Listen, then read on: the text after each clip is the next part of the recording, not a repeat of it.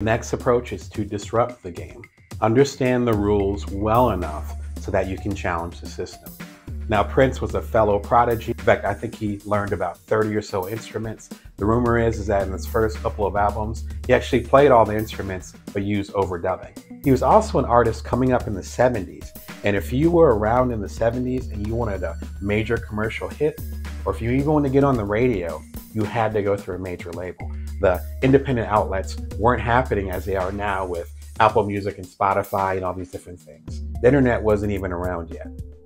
So he ended up signing a deal with Warner Brothers. The funny thing is that if he was around today, he probably would have produced things himself. But he was at a period of time where that didn't quite make sense for the directions he wanted to go in, financially or otherwise. Now, this seemed like a good decision at the time, but then he started to chafe under the corporation known as Warner Brothers. The first problem was that he was extremely prolific. If you're in a traditional system, there's only so much music or content you can put out. I understand that from the book publishing industry.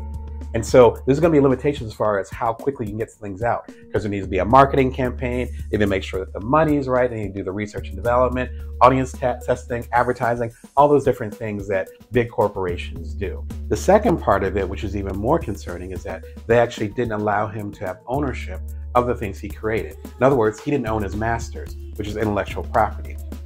So if someone wanted to use his song in a commercial, or if someone wanted to do something else with his song, then he didn't have the permission or even have to be notified that those things were happening because he didn't own that. And then Purple Rain happened. But when he started getting big with the album Controversy, and then had another breakthrough with 1999, but particularly when he hit with Purple Rain, having the #1 movie and the #1 album at the exact same time. I think he was the first person to do that. Then suddenly he realized the numbers weren't adding up. He didn't have as much control over his brand as he thought. So he did two really smart moves to get out of that situation and to prosper from it. The first move he did was that he made his feud or issue with Warner Brothers public. He said, listen, they're not allowing me to release this beautiful music that I created for y'all because they don't want me to put out so much music. They're not allowing me to own the things that I created for y'all that I did with my own little hands. And by making it public, then he got the public on his side as far as his audience, but he also was able to inform artists like myself as far as the issues with these contracts. That also put Warner Brothers on the spot because then the audience and the artists became more mad at them